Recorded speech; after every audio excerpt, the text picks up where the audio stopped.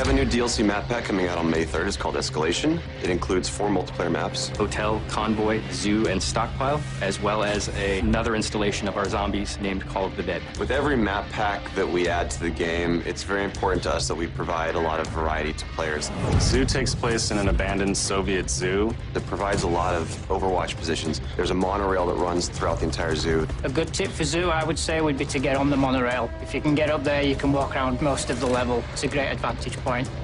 Hotel was inspired by the vistas in Havana. We always thought, wow, it'd be really cool to turn it into a rooftop, swanky Cuban hotel. There's a lot of flank paths and interesting places to hide and get the drop on somebody. If you can control the elevators, you can control the upper floors, and those, of course, come with the sniper points, which gives you a great view of the pool area.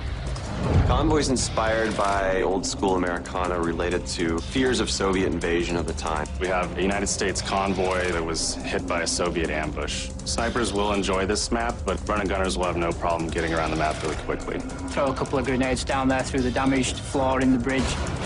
Stockpile probably offers the most variety across all the 4 maps. We wanted to present a suburban village in Russia, but we also wanted to give it a Cold War theme by having a stockpile of armaments there. Operational garage doors protect the middle building, and the middle building is kind of the heart of the map. When people are paying attention to their team, they'll be able to coordinate when the doors are open and when they're closed. Get in there, get those doors shut, and then you can pretty much lock that building down.